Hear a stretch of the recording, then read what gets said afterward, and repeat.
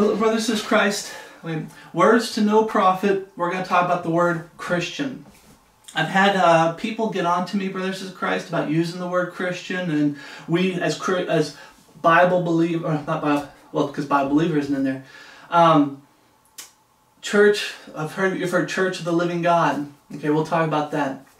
Church of the Living God, saints, brothers and sisters in Christ, washed in the blood, believers in the finished work of Jesus Christ on the cross, saved sinners. There's so many terms that we should not be using the term Christian. Okay, first, as we get into this study, you can realize Christian in the Bible is used 3 times. It's used as a label, a title. I use those 2 times, a label, a title. It's not a term, it's a label, it's a title, but there's 3 requirements when it comes to using the word Christian. There's 3 requirements that even I haven't been using properly. So I just wanted to throw it out there, what God has shown me in the scriptures, the 3 requirements when it comes to using the word Christian, the title Christian. Make sure that we're using Christian right. And is it okay for someone who's saved, a saved sinner, to use the word Christian? Well, I'm going to throw it right out there and say, yes, it is. First thing you're going to hear people say, well, in a teaching, no, I can use the word Christian. Peter did. Okay, Paul did.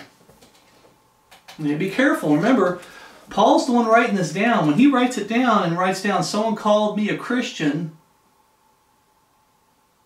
and he doesn't correct them, he doesn't say anything negative about it, then why are we? Be very careful. But let's get into the 3, because it makes a lot more sense if we can get into the 3 main foundations for how to use Christian and why Christian is used. Okay. So let's look at the definition. Remember, Webster's, I got the book over there. And then I've got the Bible program right here.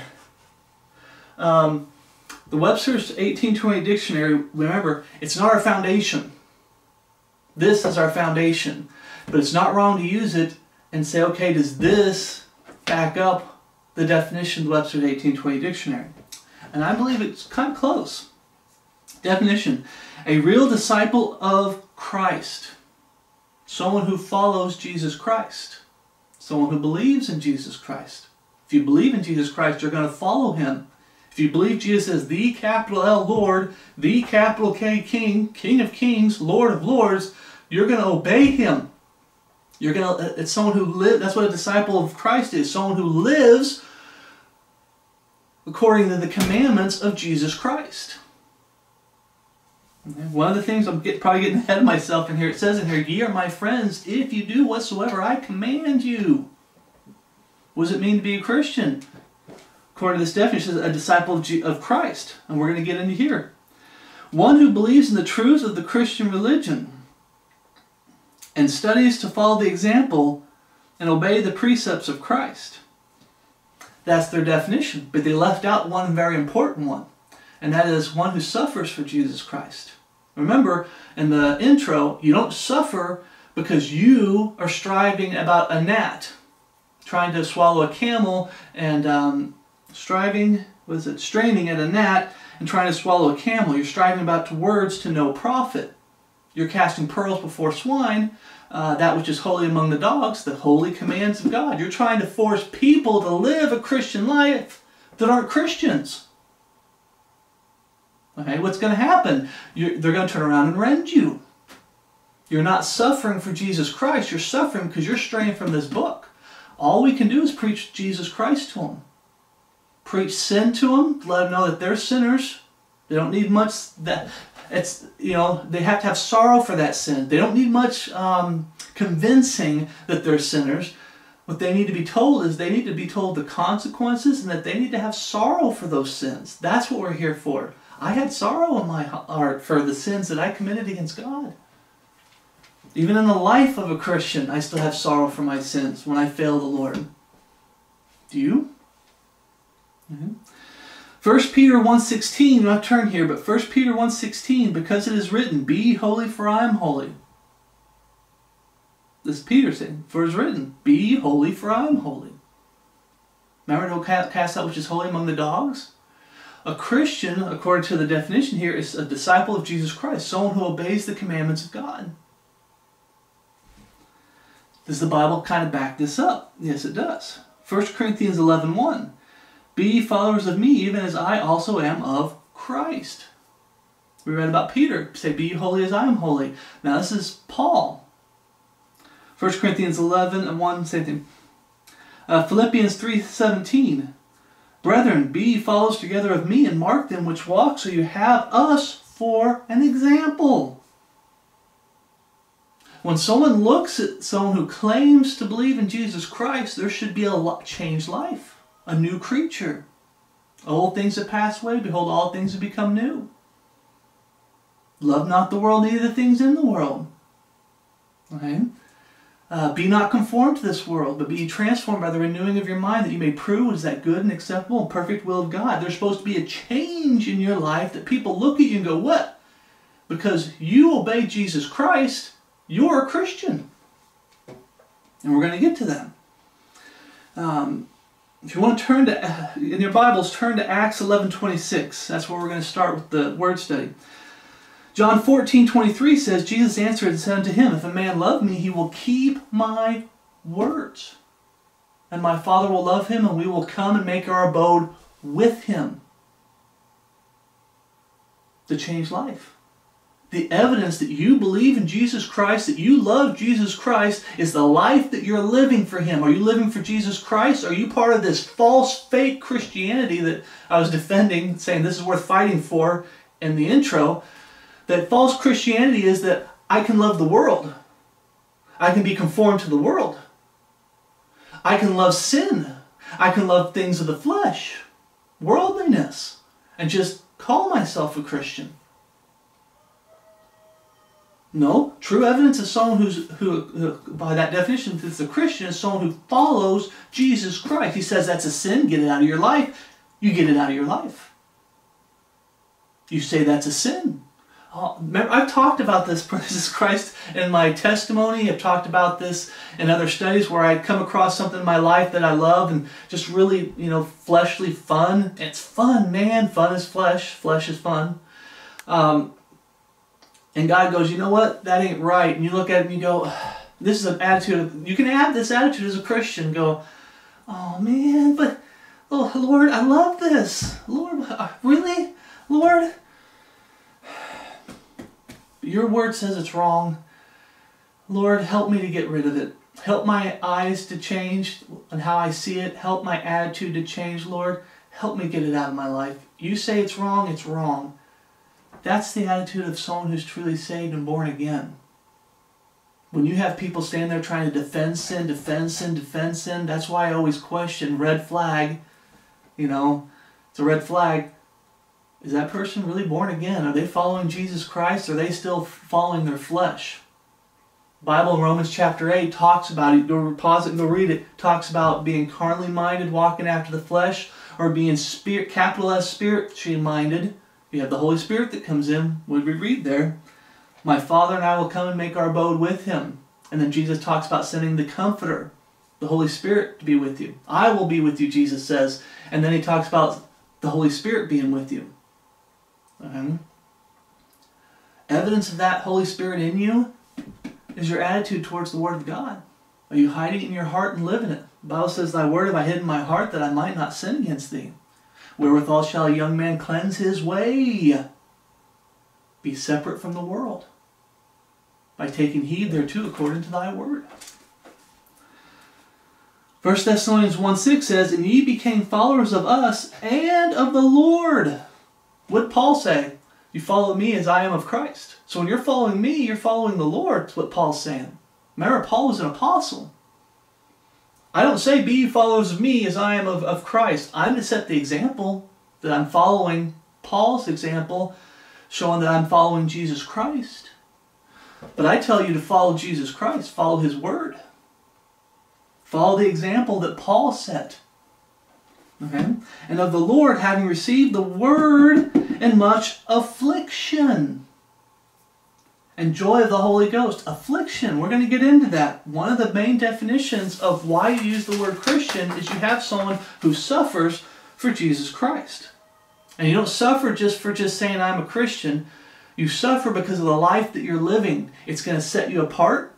You're going to lose family and friends. You're going to be persecuted. Your life is going to be harder than a lot of people's lives that just cave in and compromise and just go with the flow. Your life's going to be a lot harder. It's going to be lonelier. There's going to be suffering when you're an actual Christian according to the Scriptures. 1 Thessalonians 2:14 reads, "For ye, brethren, became followers of the church of God which is in Judea, are in Christ Jesus. For ye also have suffered like things of your own countrymen, even as they have of the Jews." And as we're going to find out, the term Christian, I believe, it came from the Gentiles.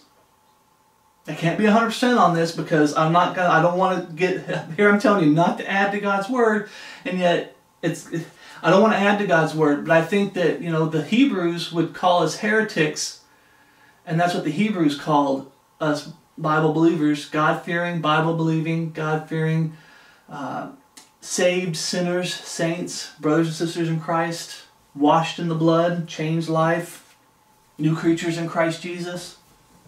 If any man be in Christ, he's a new creature. Okay. And then when it got to the Gentile side, they're the ones that said, oh, those are just Christians. They're part of this cult or sect. They're just Christians. I kind of believe that. I just want you to know I'm not acting like I don't believe that.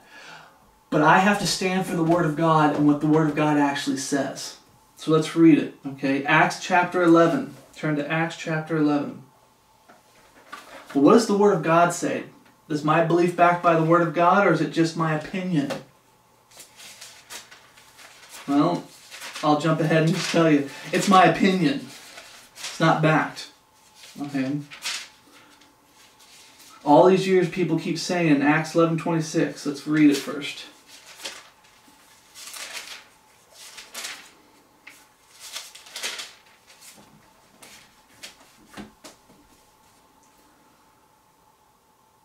(11:26).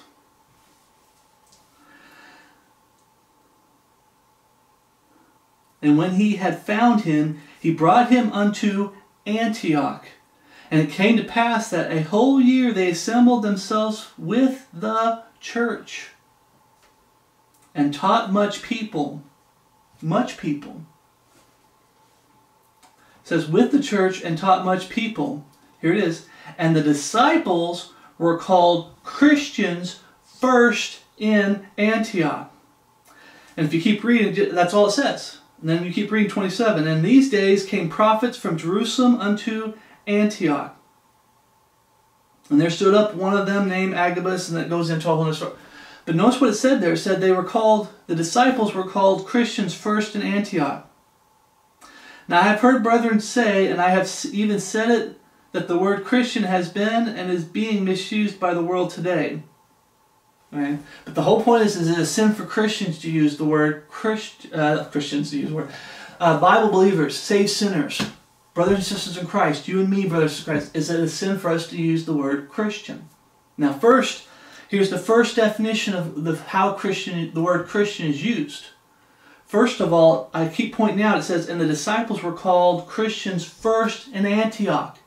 Does it say who called them Christians first? No. Just that they were called Christians first. I was called Philip first in Oklahoma City, Oklahoma. Well, that the lost world, I didn't say that. I didn't say who called me Philip first. Now I can tell you, since I know, I can tell you that my name, Philip, my grandmother wanted me to be named Philip after Philip in the Bible. Okay? And my family, my mom, my dad, my family, were the first ones to call me Philip in Oklahoma City, Oklahoma. But if all I say is I was first called Philip in Oklahoma City, Oklahoma, that doesn't really tell you who called me Philip first. Just that I was called Philip first. So one thing to remember is try not to be like those people that like to add to Scripture. Okay, like I said, I have my belief. But it's not backed by Scripture. It just says they came together as the church, the body of Christ. believers, and they were called Christian. What if they called each other Christians? Saved sinners were calling each other Christians. I can't say that because it doesn't say that. But at the same time, I can't say the lost worlds are the ones calling them Christians. It doesn't say that. Okay? That they were called Christians first. Now here's the second thing that you have to get out of this. Or not get out of it. Okay? That people are like to add to Scripture. Notice here, is it positive or is it negative? Neither. It's not positive or negative. It's just a statement of fact. It's a statement of truth. Christians, neither positive, it's not said in a positive light, and it's not said in a negative light. It's just stating a fact. But what we really need to get from this is this. I don't sit here, and I've made this mistake, I don't sit here and call myself a Christian. Okay? One of the things, the definitions and how the word Christian is used, it's something you are called. They look at you, as we're going to get into the other two definitions, they look at you and they see that you're living a life of Jesus Christ, you're following Jesus Christ, and you're suffering for Jesus Christ, and they look at you and go, you are a Christian. You are called a Christian. You don't call yourself a Christian. It's something you are called. It's something they were called. Okay. Like Philip, that's my name. I can tell people my name is Philip. But I don't call myself Philip, you know. I use the word I or me. Okay, I'm going to go over here. I don't talk about myself like they say in the third person. Philip's going to go over here. No. I am going to go over here. Okay. So I just want to throw that out there. Is it wrong to use the term entitled Christian? No. So why is this big push? We're going to get into it. Why is this big push making out, brethren are fighting over using the word Christian? Christian. Why are you doing this? I've done this for words that aren't in Scripture. But Christian is in Scripture. Okay, turn to the second time it's used. We see there the first definition is it's something that you were called. That's the thing that I tell you, brothers and sisters in Christ, that you really need to get down with that. Not that it's positive, not that it's negative. That's people adding to the Word of God, not who called them, lost person or saved person. It's just that they were called. It's just stating a fact. They were called. That's what we need to be fighting for. That it's something that you are called. The reason I say that is when we get into the next two parts, the professing Christian world that misuses the title and the term Christian, they like to call themselves Christian. Remember what we talked about defending the true plan of salvation. There's a lot of people that want a free pass to heaven. They want free passes to heaven. And what I mean by free passes, they don't want to repent. They don't want to have to give up sin after salvation, after God saves them. They don't want to live God's way. They don't want to live a life of Christ. They just want that free pass. So they want that title Christian so they can, deceive themselves. The Bible talks about deceiving and being deceived. They deceive themselves and they deceive others. I'm going to heaven when they're on their way to hell to burn for all eternity. Okay? The second reason is why this is so important that they're called Christians is because the world as a whole, God has titles. God's into titles. We have capital C Christian is a title. Okay, it's capitalized, it's a title. But the lost world also loves titles. They love it. And they want that title. Well, you want it? Then you need to go through the true plan of salvation to get it. You need to live a life of Christ to get it. There's some Christians that fall away that they don't look like Christians, they're not acting like Christians, and they shouldn't be called Christians. Not that they're lost and on their way to hell, but they shouldn't be called Christians if you're not living a life of Christ. If you're not suffering for Jesus Christ. But it's something that you are called. And the reason that the lost world, the fake organized religion out there, false Christianity as we say, the reason we get so frustrated, this is what we fight for. The false Christianity out there likes to call themselves Christian. Now I've slipped up and I've said, that I am a Christian, but These people love the title Christian, Christian, I'm a Christian, and they call themselves a Christian. I'm a Christian, I'm a Christian, I'm a Christian, I'm a Christian. If you got to say I'm a Christian over and over and over, what you're doing is you're trying to deceive people into believing that you're a Christian. You shouldn't have to say I'm a Christian, I'm a Christian, I'm a Christian, I'm a Christian over and over and over to try to prove to the people around you that you believe in the real Jesus Christ and that you follow Jesus Christ. Now today, because Christian keeps being misused by all these people, I'm a Christian, that say it a million times to deceive themselves. One way to deceive yourself and to deceive other people is you do repetition. You repeat something over and over and over and over until you start believing it and you start getting other people to believe it. Okay? That's one of the steps of lying and deceiving people. You repeat something over and over and over and over and over and over.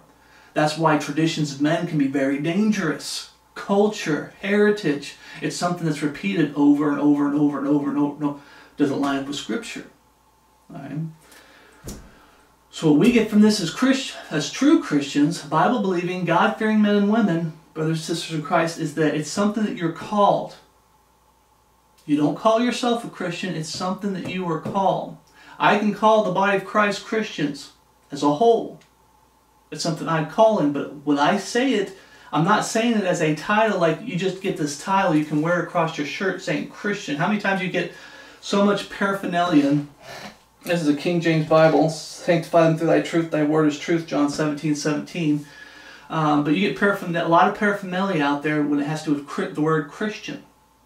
Because they have to wear something on that says they're a Christian, because when you look at them, there's no difference between them and the lost world.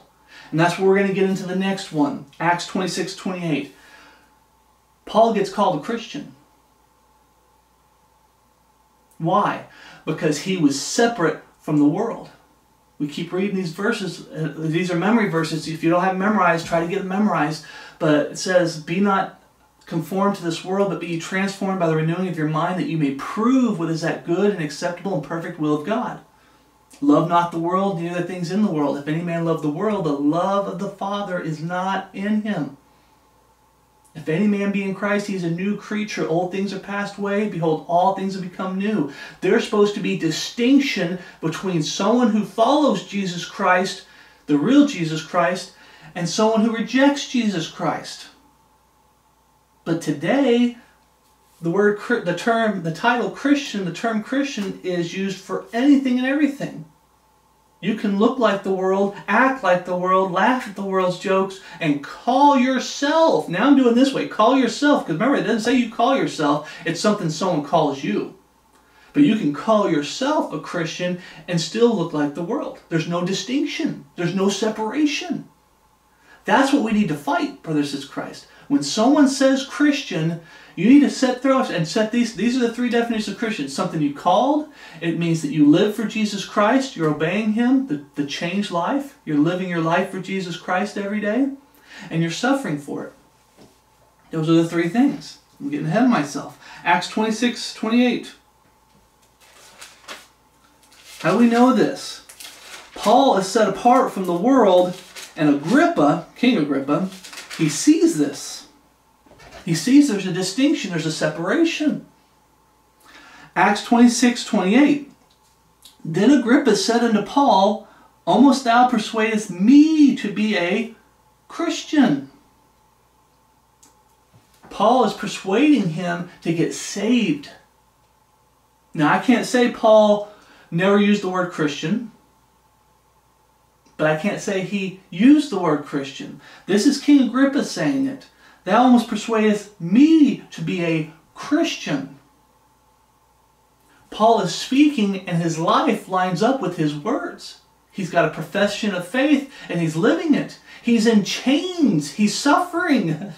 He's suffering for Jesus Christ. All three things are there. The people are calling him a Christian. This is a King Agrippa that's calling him a Christian, saying, almost thou persuadest me to be a Christian. And as we're going to keep reading, like you are. That's what King Agrippa is saying. So King Agrippa is the one saying that Paul's a Christian. He's being called it. It's because he has a profession and his words line up with his deeds. And because his words line up with his deeds, he's in chains. He's suffering for Jesus Christ. Now let's see Paul's reaction. See, here's my thing with some of the brethren's reactions out there. Their reaction is Paul drilled King Agrippa and said, no, I'm not a Christian. Christian's a bad term. It's a lost world term, and we don't like that term, and we're not going to use that term. Is that Paul's reaction? No. What's Paul's reaction? Verse 29. And Paul said, I would to God that not only thou, but also all that hear me this day. Paul's saying, I don't only want you to be a Christian, I want everybody that hears me here to become a Christian. Doesn't sound like Paul really hates that term Christian, and it's a negative term, and we should have nothing to do with that term. Doesn't sound like it. Paul took it for God's glory. We're both almost and altogether such as I am, except these bonds. Okay? We understand, brothers and sisters, I understand that when you truly get saved and born again, you're going to suffer for Jesus Christ. But I don't wish suffering upon my brothers and sisters in Christ. From the lost world, the arguments that are going on among the body of Christ, fighting over things that aren't worth fighting over, the backbiting and whispering. A great man of God that I loved, a mentor, he's really gotten into backbiting and whispering, and he promotes backbiting and whispering. Right? Causing, suffering among the body of Christ. Causing division among the body of Christ. I'm not for that. Paul's not for that. He wants people to get saved. Whatever the cost, he wants you to get saved. There's nothing in this world that's worth preventing you from becoming a Christian, according to the Word of God. There's nothing in this world. Right? We're both almost, because what does the Bible talk about? Paul talks about how you plant seeds. I've planted, Apollos has watered, but God gives the increase. God gives the increase. So almost, he's talking about, I planted a seed. And it really starts getting people, starts gnawing on their conscience, starts gnawing on their heart. The truth. Okay? But we see here, Paul was okay with the word Christian because Agrippa was using it properly. Now we see, brothers and sisters in Christ, today the reason we kind of get upset at the word Christian, and it's justified, is because the lost world is misusing it. It's no longer something you're called, it's something you call yourself.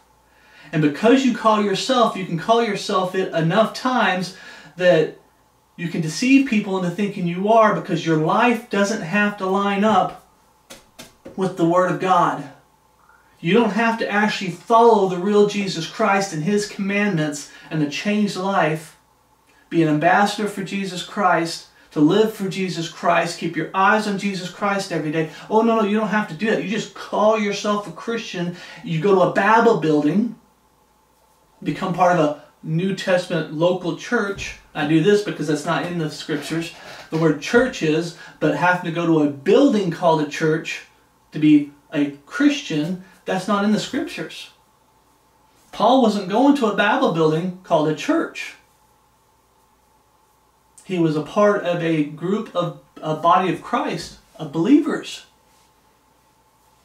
Okay? I want to point this out. The reason I believe Paul didn't correct King Agrippa for two reasons. Remember, he's a king. I understand that, he's a king. But Paul is bound by truth. He's already in chains for preaching truth and standing for the truth over lying. He could have lied to the people that put him in chains, and he wouldn't have been in chains. But he stood for the truth. Why would he all of a sudden stop standing for the truth? So when people tell you, well, he's King Agrippa and that's why he didn't correct, no. I believe Paul did correct King Agrippa if he was wrong. But King Agrippa, he's in chains. This is Paul in chains. King Agrippa used the title, the term Christian, properly. He was looking at Paul, the life that Paul, you want me to live the life that you're living. You want me to be a follower of Jesus Christ. You want me to suffer as you're suffering? Remember what Paul said, accept these bonds. You want me to suffer as you're suffering? King Agrippa used the term Christian properly. Today you have a lot of people that are all talk. Paul's in chains. He's not all talk. He's in chains. He's living the life of Christ. He's following Jesus Christ, and he's suffering for it. It's costing him. Brothers and sisters, as we get to the last one here, my push for you is when someone uses the term Christian, don't get all angry, don't get frustrated, don't get upset, don't get offended. You're just going to have to take time to talk about what a real Christian is. I've lost family members that say, "Oh, I'm a Christian too," and I said, "Okay, it's something you're called. You don't call yourself. Are you living the life of Christ? Did you truly go through the true plan of salvation? Are you following the real Jesus Christ and living for Him and following His commands? Ye are my friends if you do whatsoever I command you. If a man love me, he will keep my words. Sanctify him through thy truth. Thy word is truth." Jesus said, "I am the way, the truth, and the life. No man cometh to the Father but by me." You have to take, back in Paul's day, back here, it wasn't as perverted.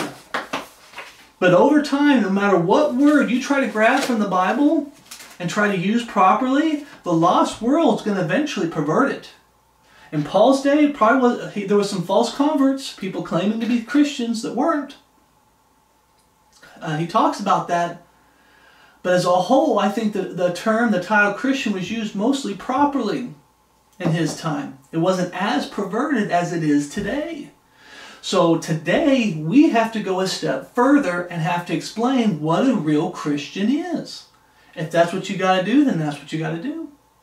I don't know how, brothers, I've lost count of how many times I've got to explain the true plan of salvation. People say, "Oh yeah, I know the gospel. Oh yeah, the gospel." I have to go through the true plan of salvation, and I'm telling you about 6 to 8 out of 10 times, they don't know the real gospel. They've been lied and deceived by these Babel buildings. Easy believism. Live however you want, do whatever you want, and just call yourself a Christian. They're clueless. I have to go a step further. But do I complain about it? No. Do I whine about it? Well, I pray I don't. I might have slipped up, but because when you've had to say it a million times, you start going, "Oh Lord, they don't." I gotta tell. Please, friend, you're having to tell the gospel to people that are professing to be saved. I start, I don't want to whine or complain, but it gets frustrating when you're trying to preach the gospel to family members that you preach the gospel to time and time again. But you're speaking to people that don't want the truth. Okay, you're definitely striving about words to no profit. If you've already preached truth to somebody and they don't want it, well, brush the dust off your feet, move on to the next city. In other words, go to someone who wants the truth. I know it's very few people today want the truth, but you go on to somebody else. You don't beat a dead horse. They're dead in trespasses and sins. They don't want to truly be saved. They don't want to truly be saved. But back to the scriptures, Acts chapter 26, verse 28. Remember, Paul doesn't correct him when he uses the title Christian. But also remember, Paul's not the one calling himself a Christian. It's something that Agrippa is implying. "Almost thou persuadest me to be a Christian." And he's implying that Paul's a Christian, trying to convince him to be a Christian. And Paul says, "Not only you, but all that hear me this day." Okay? King Agrippa saw who Paul was, in chains, in bonds, living for Jesus Christ, speaking the words, God's word, and living them. That's one of the true definitions of the title Christian. Something you're called, and that you're living for Jesus Christ, the real Jesus Christ. Your beliefs, the life that you live, line up with Scripture. The King James Bible, God's perfect written word for the English-speaking people. Right? The third time Christian's used, it's used by Peter. The first 2 times, it's used by Paul in his writings. Okay? Then we get over to Peter.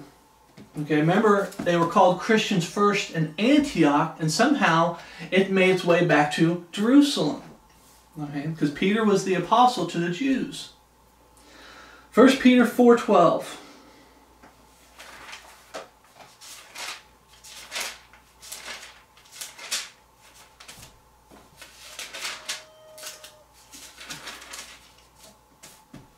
And people, like I said, they'll strive about to, well, he didn't actually call himself a Christian.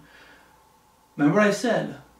Is there a negative side to it, or is there a positive side to it, or is it just neutral in the sense that he's stating a fact? The first time Christian was used, it was stating a fact. They were first called Christians in Antioch. It's just stating a fact.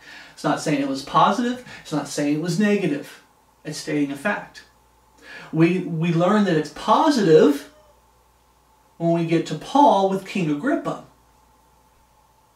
If you're truly living a life of Christ and you're living for the Lord and you're doing right by His Word and you're suffering for Jesus Christ and someone looks at you and calls you a Christian, that's a positive thing.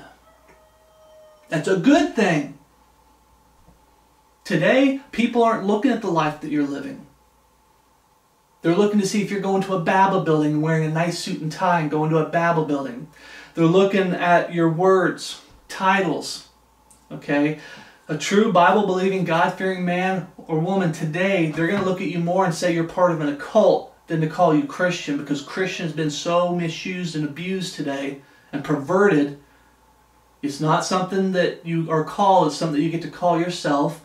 And you don't have to live a life of Christ. You can still be worldly and look like the world, act like the world, and just say, I believe in the big guy upstairs. No, you're on your way to hell. You don't have to suffer for Jesus Christ. You can make compromises and enjoy fun. Flesh is fun. Fun is flesh.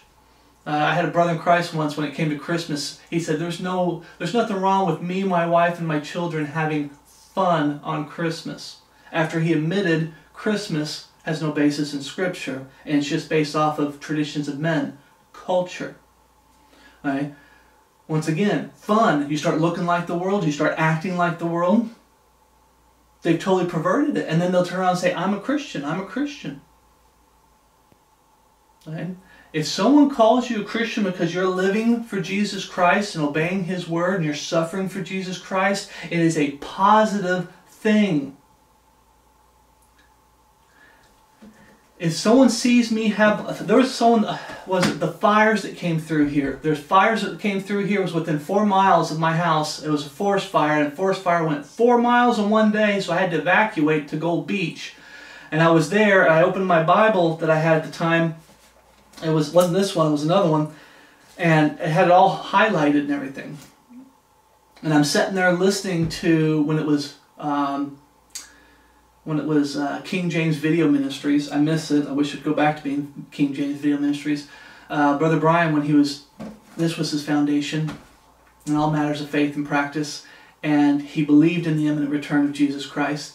I was sitting there watching his studies and getting through and trying to do, the basics. I was going through key scriptures. I was going through for a new Christian. I was going through a lot of stuff all over again because I'm sitting there because I want to say, Lord, help me. Gospel messages, there's a lot of lost people here, to be able to talk to them. And I'm sitting there, and they looked at me and saw that because I had my Bible highlighted and was actually sitting there outside of the Bible building doing a Bible study, they looked at that and said, you got to be a pastor.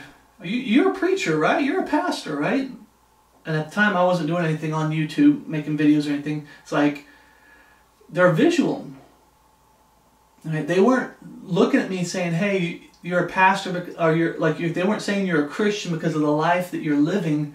They were looking at, like, do you have a nice suit and tie on? Are you going to a Bible building? Then you must be a Christian. You must be a Christian. That's not the definition of what a Christian is. Okay? A pastor, when you look in here, bishop, deacon, and then there's the word pastors used in the Bible.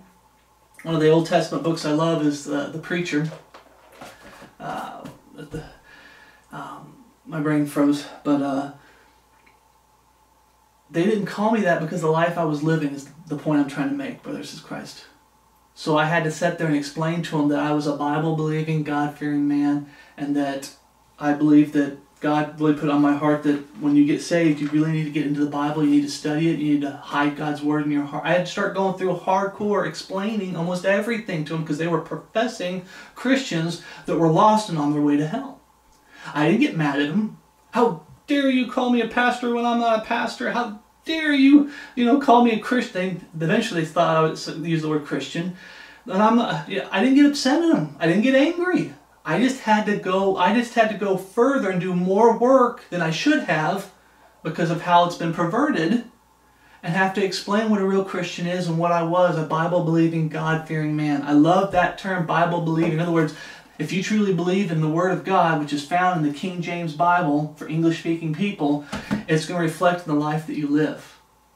And you're going to suffer for Jesus Christ because you fear God over man.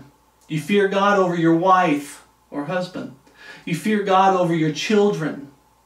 You fear God over your own flesh. I want. Okay? Bible-believing, God-fearing is what I like to use. And then say brothers and sisters in Christ, saved sinners. But Paul was okay with what Agrippa said because he used the term Christian properly. That's why I believe he didn't correct him. Okay. I can't be 100% dogmatic, but when you look at it and how it went by, Paul didn't correct King Agrippa. But he used the term Christian properly. And Paul's saying, I don't only wish that thou would become a Christian, but all that hear me this day. Right? And people will fight that. Why fight it? Brother said, you need to fight the truth. When they just say Christian, okay, we need to take time to go a step further and explain what a real Christian is according to the Scripture. It's just it's going to be monotonous. I hope I'm using that word properly. It's going to get monotonous because you're explaining yourself over and over and over and over to sometimes to the same people multiple times. But you got to get to a point where you move on to someone else who wants the truth. But you see what I'm saying? It does get frustrating when people are just call you a Christian because when they look at me and go, oh, you're a Christian, so what church do you go to? They automatically assume that because your title is a Christian, that you have to be going to these Bible buildings. That's the lie of the world. That's where traditions of men and rudiments of the world come in. Traditions of men. It's not based off the Scriptures. Right? 1 Peter 4:12. Now we're going to look at Peter. Christian. The term Christian finally dwindles down to Jerusalem and makes its way to Jerusalem. And Peter is going to use the word Christian. 1 Peter 4:12. We start so far back for a reason because I want to drive it in that when Peter uses it, he's mainly focusing on suffering as a Christian. If you suffer for him, you shall also reign with him. If you deny him, he also will deny you. And what that's talking about is in your life as a Christian, you can fall away from Christ and start denying him in the life that you're living, especially if you deny his imminent return. You deny him in the life that you're living, he will also deny you. Millennial inheritance, millennial reign, okay, rewards in heaven, the judgment seat of Christ. You'll miss out on rewards because you're not living the life of Christ. You're denying him in the life that you're living. Okay? But if you suffer for him, that means you're not denying him. You're suffering for him. And that's what Peter's going to get into and talk to him. Beloved, this is Peter speaking. And he's speaking to the Jews. I believe 1st and 2nd Peter are to the Jews. Right? Whether they be saved Jews, Christian Jews, because it starts out, it's a whole other study, but 1st and 2nd Peter, I believe, if you go through, it's not in I was about to say it's not in chronological order, but what I mean is it's in different dispensations. It goes through different dispensations. By the time you get to the end of 2nd Peter, it's talking about a new heaven and a new earth. So it's going to go through this present day for the Jews, and some things are going to overlap with us, but it's predominantly addressed to the Jews. And then it starts talking about the Jews in the time of Jacob's trouble. Then it starts talking about the Jews in the 1,000-year reign of Jesus Christ. And then it starts talking about, at the end, the new heaven and the new earth. Okay? It's different dispensations that's going through here, so be careful trying to grab something from 1st and 2nd Peter that's not found somewhere else. Okay? But you see the word beloved. Peter's talking to the Jewish people. Think it not strange concerning the fiery trial which is to try you, as though some strange thing happened unto you. Fiery trial makes me think the time of Jacob's trouble. Okay, when we get saved, the fire that we're going to our works are going to go through fire at the judgment seat of Christ. Okay, our faith is going to get tried in this life. Are you going to suffer for Jesus Christ, or are you going to compromise and you're going to start taking the easy path? In other words, looking like the world, acting like the world, right? Allowing things to happen that you should be standing against, but you're going to keep your yap shut because you don't want to make waves. Yeah. Verse 13. But rejoice inasmuch as ye are partakers of Christ's sufferings. Right? Christ's sufferings. That when his glory shall be revealed, when he comes back at the end of the time of Jacob's trouble, when the day of the Lord starts, the 1,000-year reign of Jesus Christ, ye may be glad also with exceeding joy, if ye be reproached for the name of Christ. That's why it's Christian, Christ with an A-I-N. Okay? If you get reproached for the name of Christ, happy are ye. One of the brothers in Christ that was in ministry there for a while, I kept trying to remind him, and I'm trying to remind myself too, that when bad things happen, when you suffer reproach, not because of your own faults, not because of your sins, your failings, your backbiting and whispering and arguing and striving about words to no profit. In other words, where you're at fault and you're suffering, that's not what I'm talking about. I'm talking about when you suffer for Jesus Christ, you preach the truth and people start calling you names on YouTube. People start making videos attacking you. When they're not attacking you, they're attacking the Word of God. They're attacking Jesus Christ, my Lord and Savior. We're to praise God when we suffer for Jesus Christ. Paul, Peter, John, when they're beaten in prison, they're singing hymns and they're praising God. There was a brother in Christ that started losing his temper on camera and started getting mad and taking it personally, like they're attacking me personally, and how dare they attack me? I'm an elder, which he's not. He might be old, but he's not an elder. Remember, or elders ordained. Okay. I'm a bishop, I'm a deacon, I'm a special man, and I deserve to be treated better. He started getting really into that. And he forgot to do this right here. If ye be reproached for the name of Christ, happy are ye. There was no happiness, no joy in that man. And it's not just that one man that I'm pointing out. There's a lot of brethren that get into it where they start getting into the fighting, they start getting into the arguing, and they start taking things personally as if you know, how dare they say that about me? How dare they say that about my Lord and Savior? Happy are ye. If you're living a life of Christ and you're standing for Jesus Christ and His perfect written word, and they're attacking you, and they're mocking you, and they're name calling, and they're bearing, I have people out there bearing false witness about me, and they're bearing false witness about you, sing hymns, praise the Lord. Happy are ye, for the Spirit of glory and of God resteth upon you.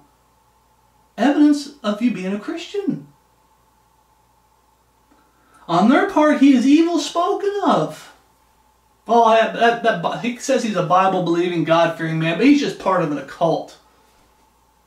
That Jesus of his, he doesn't exist. Yeah. But on your part, he is glorified. And that's what angers him. That's why my family think I'm part of an occult, and now they're trying to be nice about it. Oh, we're all Christians. We're just going about it our own way. You can be as gods, knowing good and evil. They're having the attitude that Christianity is whatever you want it to be. You can make it whatever you want it to be. They're part of the perversion of the word Christian and Christianity. They don't have a foundation. And they will speak ill of you. I have brothers in Christ that have spoken ill of me. And at first, I failed this and got angry with the Lord. I got angry with those brethren. I got angry, period. How could he? How could he lie about me like that? How could he bear false witness? Why is he backbiting? Why won't he come talk to me? Lord, I'm living the life of Christ. I'm a light for the Lord and his word, and it's upsetting that person, that brother in Christ. It's upsetting my lost family members. But on your part, he is glorified. I have no problem with being called a Christian. However, in these last days, I have to explain to said person what a Christian is according to the Scriptures. We haven't got to the part where Peter uses the word Christian yet, but I have to keep saying that. When someone uses the word Christian, I have to always go back to the Scriptures and say, this is what the three parts of a Christian is. Something you're called. It's because you're living your life, your actions and your words line up, and you're living the life of Christ. People look at you and go, oh, he's a follower of Jesus Christ. And the third thing that we're reading here is talking about suffering. And because you follow Jesus Christ and you are called by somebody else a Christian, you're suffering for it. They can see the suffering. All right? Verse 15, but let none of you suffer as a murderer. See, even Peter has to separate it. But let none of you suffer as a murderer, or as a thief, or as an evildoer, or as a busybody in other men's matters. In other words, there's times that you are going to suffer because you are screwing up, brothers and sisters in Christ. You are making mistakes. You are making bad decisions. You're falling into temptation and sin. Okay? You're doing what's wrong. And you're going to suffer for it. If you're not eating right, you're going to suffer for it. There's things that you will do because it's your fault that you'll suffer. And Peter's saying, I got to make a distinction. I'm not talking about that. Because today, look at the lost world, brothers and sisters in Christ. I've come across these professing Christians, not according to the Scriptures, according to the lost world, and they'll talk about all this suffering that they're suffering, and if you actually listen and you're like, no, you're suffering because of you. That's you. That's your fault. You're not suffering for Jesus Christ. You're conforming to the world. You're loving the world. You're compromising. You're living by the flesh. You are suffering because of you, not for Jesus Christ. Peter makes a distinction between the two. And brothers and sisters in Christ, I pray in your life that you make the distinction in your life. There's times that you suffer in your life and you got to realize and admit, I'm suffering because I screwed up. Whether it's sin or you made a bad decision. Okay, the wrong decision. And God can pick you back up and put you back together. Okay? But Peter is making a distinction. Yet, verse 16, yet, if any man suffer as a Christian, we already read that, insomuch as ye are partakers of Christ's suffering. That's what it means to suffer as a Christian. You're suffering for Jesus Christ. Loneliness is a big way you're going to suffer because you're not going to have much in common anymore with the lost world. Lost family members, lost friends. You're going to end up being lonely in these last days. Okay? I go to town to do some shopping, and that's it. Food and clothing, stuff for the chickens, for the garden, for the house, stuff around the house. Been having some work done on the house lately. There's times where I have to run in town to grab something, but I don't get to hang out in public that much anymore. Other than to hand out gospel tracts and leave gospel tracts places. But I'm talking about when I was lost, I loved going downtown and going through shops and talking to strangers about worldliness and worldly things and just talk to people. Now when I go try to talk to them, I'm sorry, I'm not into that. Sorry that I gave that up. Oh, no, I don't do that because that's a sin. And you know, it always comes down to preaching Jesus Christ. I've got to preach Jesus Christ to them. Where when I was lost, who cares? I was a professing Christian when I was lost, and I didn't preach Jesus to anybody, unless they went out of their way to really push me on the issue. But I didn't take that step to say, let me tell you about my Lord and Savior Jesus Christ. I call myself a Christian. Went to Bible buildings like all these other professing. That's why we call them professing Christians. They profess to be Christians. They're not called Christians by someone who's reading the Bible saying, that person follows Jesus Christ. Yet if any man suffer as a Christian, let him not be ashamed. Here's the big thing. This is why this is a correction to some brother in Christ that I love. Brothers out there that are getting upset, they're getting ashamed at being called a Christian. If you suffer as a Christian, or you get called a Christian properly, like King Agrippa did to Paul, you're not to be ashamed. Let him not be ashamed. If you're suffering for Jesus Christ, you're supposed to give God glory and give God praise, sing Him. Don't get bent out of shape, get angry, get bitter, get hateful, get spiteful. Here it is. Let him not be ashamed, but let him glorify God on this behalf. Glorify God. For the time has come that judgment must begin at the house of God, and it first begin at us. What shall the end of them that obey not the gospel of God? And if the righteous scarcely be saved. So that's the big thing. I didn't deserve to be saved. I asked God to save me. I came broken in true biblical repentance. I believed in the real Jesus Christ and in the finished work of Jesus Christ. In other words, I gave the old man at the foot of the cross. Lord, take this man. He's worthless. This man right here, take him. He's worthless. He's no good. Lord, I need you. Only you can save me. Only you can give me a new life.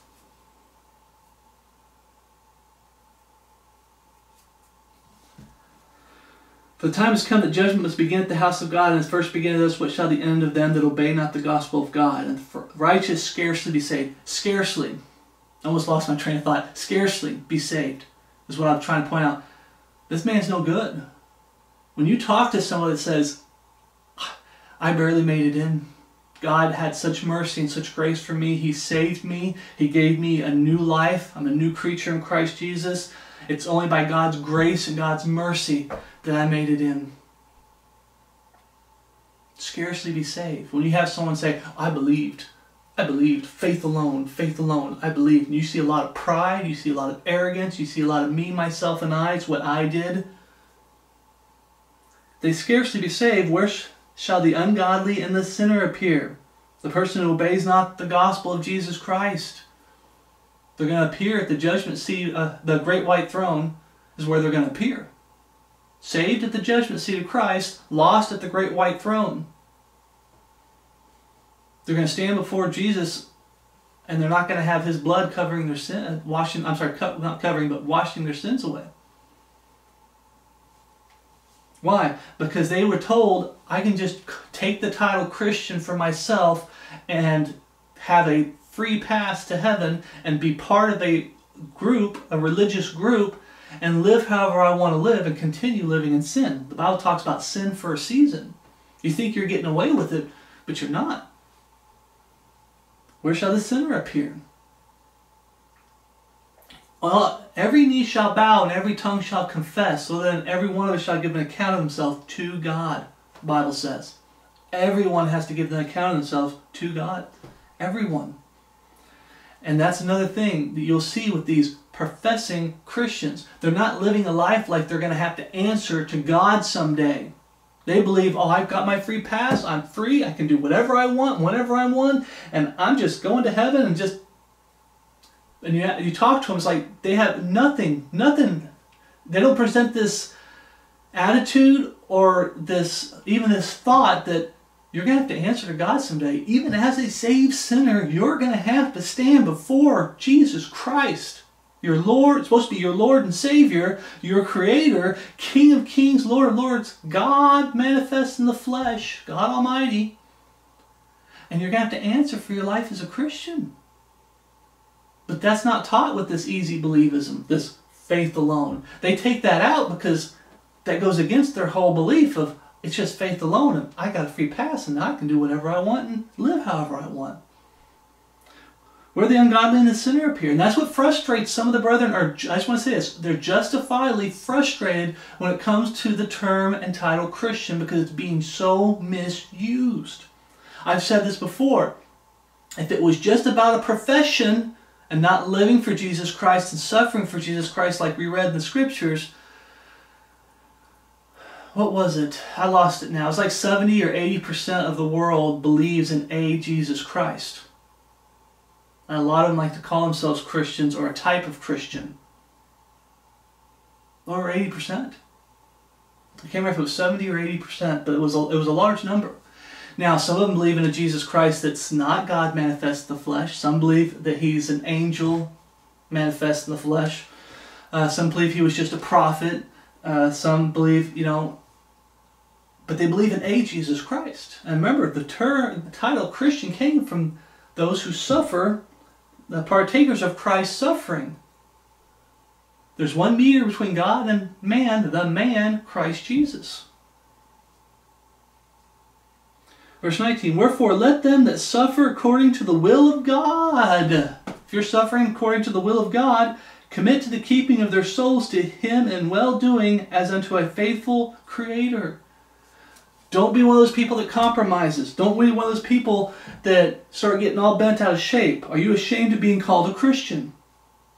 Paul wasn't. Why? Because, like I said, I believe King Agrippa was using the term properly, the title Christian properly. Are you ashamed of the suffering as a Christian? Are you ashamed that you suffer as a Christian? Not just being called a Christian because of the life you're living, but you're being called a Christian because they see the suffering that you're suffering for Jesus Christ. Are you ashamed to suffer for Jesus Christ? Peter wasn't.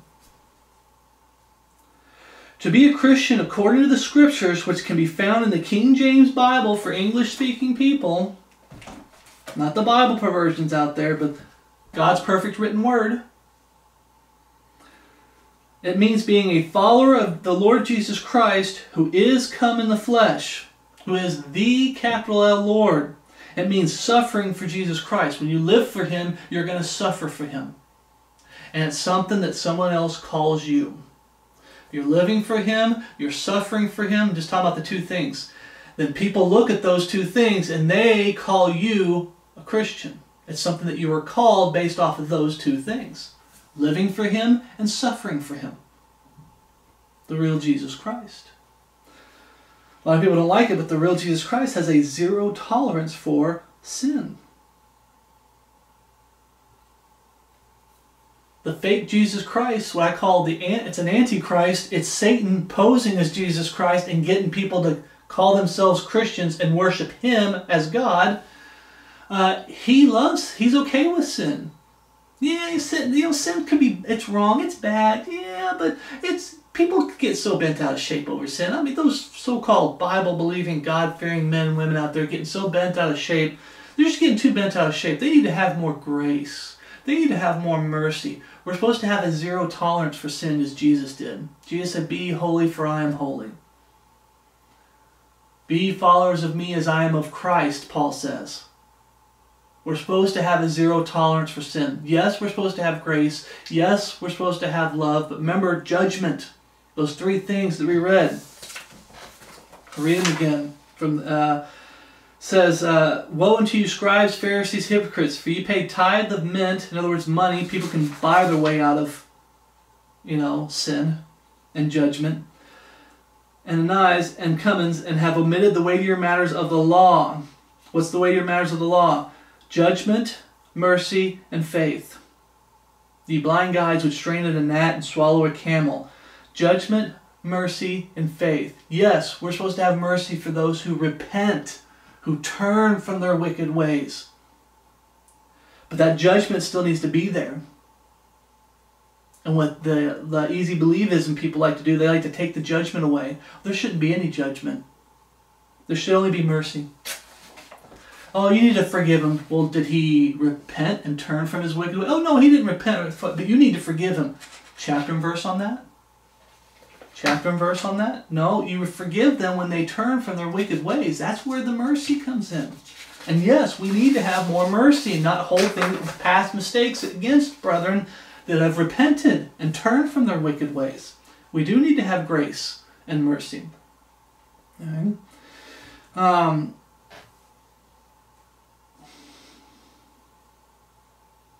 Now, the three mentions of the word Christian, we're going to wrap this up. The three mentions of the word Christian is capitalized. It is a title. That's one thing we can say is a title. The number one reason I use Bible-believing, God-fearing is because Christian, the title, I put in parentheses, the title Christian, it's in the scriptures, but the title Christian has been perverted by the lost world. When the lost world hits me up with the word Christian, the title Christian, I have to go through and explain to them what a real Christian is according to the scriptures, and they're oblivious to it. They're clueless. And I hate being yoked up with them and people think that I'm part of them and I'm not. And I don't want people thinking they're a part of us and they're not. It's the reason why I don't like it. So here's the thing. If you don't want to use the term Christian, the title Christian, okay, I understand. I understand. It's been so perverted today. But please, please, please don't get into arguments, don't get into debates, and don't get into fighting and getting all bent out of shape for some of us who do still use the title Christian properly. And we have to correct the lost world when they misuse the word Christian. Okay? But like I said, I like Bible-believing, God-fearing, and that's why. A Bible believer lives a life of Christ. And someone who fears God is going to suffer for Jesus Christ because they're going to stay true to the Word of God because they fear Him. And they're not going to compromise and try to get out of suffering for Jesus Christ. Okay? I fear God more than I fear what man's capable of doing. Remember what Jesus was telling him, fear not him that's able to destroy the body, but fear him that's able to destroy both body and soul in hell. There's nothing in this life that I'm living that this lost world can do to me that can compare with what God's going to do to them if they continue to reject Jesus Christ and go to hell to burn for all eternity. It's nothing. You look at all the saints of the past, you look at all the brothers and sisters of Christ, the martyrs, what they had to go through, the torture, you think, man, that's bad. It's nothing compared to what God is going to do to the lost world through Jesus Christ. Remember, all judgment has been given to the Son from the Father. Judgment is going to be God the Father. The soul is going to give judgment through the body, Jesus Christ, His Son, the Son of God. It's nothing compared to what God is going to do through Jesus Christ to the lost world. It's nothing. That's why we fear God over fearing man. And sometimes you can forget to fear God and you start getting into flesh and you start getting into worldliness. Brothers and sisters of Christ, get back to fearing God. Get back to living for Him. Get back to being that when someone looks at you and says Christian, it's being used properly. That's a good way to say it. But don't get into a fight and don't get bent out of shape. Okay, brothers and sisters of Christ, if you don't want to use the title Christian, fine. But please take time to correct the lost world when they're misusing Christian. Take time. Don't do it with anger. Don't do it with bitterness. Don't be ashamed of the word Christian. Just set the record straight through the Word of God. Set the record straight. This is what a real Christian is according to the Scriptures. I'll go over it one last time. It's something that you're called. And why are you called it? Because you're living a life of Christ. And because you're living a life of Christ, Bible believing, Thy word have I hid in my heart that I might not sin against Thee. Sanctify Thy truth, Thy word is truth. Because you are living a life of Christ, Bible believing, you're going to suffer for Jesus Christ. Because you're going to fear God more than you're going to fear this world and what this world can do to you. And you're going to suffer for Jesus Christ. And because of those two things, somebody, whether it's a saved person or it's a lost person, is going to look at these two things and say, and call you a Christian. It's something that you are called. It's not something you call yourself. See, I've made that mistake. I've made that mistake. So, brothers and sisters of Christ, this will be it for this part. The term Christian, is it worth fighting for? The real fighting for those three things that define what a Christian is. That's worth fighting for. But fighting over people who use it properly, and just fighting amongst the Christians, we should never use the word Christian. That's not there in Scripture. Be very careful that you're not getting so bent out. I'll sit here and I will fight for what the real Christian is according to the Scriptures, but I'm not going to get into an argument with someone saying, we should never use Christian. Christian's a derogatory term, and chapter and verse on that. You won't find it in Scripture. And Christian shouldn't be used, and you're in sin if you use Christian, and you're not right with the Lord, and you don't line up with Scripture if you use the word Christian. Where's that at in Scripture? you're starting a fight that's not worth fighting. You're fighting the wrong fight. Okay, the real fight is saying, hey, being positive, praising the Lord, and saying, hey, this is what a real Christian is, and praise the Lord for all the Christians out there. And I praise the Lord for all the Christians out there. True Christians, according to the Scriptures. All right? Remember, Paul was not ashamed to be called a Christian, and Peter comes out and says he's not ashamed to suffer as a Christian. Are you ashamed to be called a Christian? Are you ashamed to suffer as a Christian? When you set the lost world straight on what a real Christian is, they are ashamed to suffer as a Christian, and they are ashamed to be called a real Christian according to the Scriptures. That's why they like the perverted version of the word Christian, a perverted version. Okay. So grace and peace from God. We're going to get into some other things. The next part we're going to go into is what to call. Well, we can't call each other Christians. You can. You can call someone a Christian. Just be careful that you're not calling yourself a Christian. That's something another brother in Christ should do. But what should we call each other then? We get so caught up on what words we should use now all of a sudden because people have taken this and blown it out of proportion and fighting it in a wrong way. So we'll get into another part and we're going to be talking about, how did Paul address the Christians? And we're going to go through and we're going to talk about some of these things, and God showed me some things in it. So we'll end with grace and peace from God our Father and our Lord Jesus Christ be with you all, and my love for you which is in Christ Jesus our Lord. So thank you for watching, and please take this with grace, and please take this to understand I'm not fighting you. If you don't want to use the word Christian, fine. If you want to use the word Christian, make sure you're doing it properly. That's the only thing I have to say. Is make sure you're using it properly and you're defending it when the lost world's using it wrong. Take time to defend it when the lost world's using it wrong. If you choose not to want to use it, fine. You don't have to use it. You don't have to. Okay? But don't get distracted into fighting and bickering and arguing over brethren using it properly. Okay? And brethren that still want to use the title Christian and use it properly. So grace and peace from God our Father and our Lord Jesus Christ be with you all, and my love for you which is in Christ Jesus our Lord. Thank you for watching, and I'll see you in the next video.